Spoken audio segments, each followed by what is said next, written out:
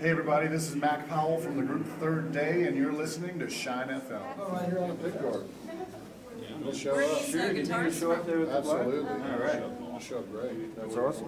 What now? Who's our name? Tell us what you're doing here. Telecast real quick. Oh, We've been taking these oh, on the that's pick cool. guard. So every band that comes in, they get the bands to sign. Nice to meet you. Awesome. Look at that for you.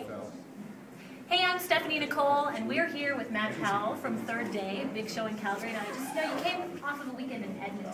Yeah. I don't know if you know there's like a bit of a rivalry going on. I between heard Edmonton and about some sort of hockey rivalry and sports rivalry. I think that you probably got their side of the story, so I just wanted to let you know that Calgary is far superior. That's what I've heard So- once we landed here. Yeah, I'm sure. Now, what is your family doing at home right now? If you think about what time zone it is, what would Okay. they be like to do? What time is it It's now? about 7.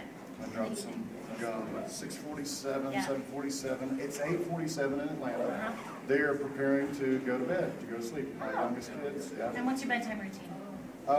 It's go upstairs, change into your pajamas, brush your teeth, use the restroom, the washroom, as you Right, say right. here, and we'll definitely pray. Yeah. Sometimes there's a Bible story depending on how late they get in to bed, and yeah, kind of the usual. And do you get like, oh, I'm thirsty, or oh, I'm actually kind of hungry, I need a snack? Do you get like that?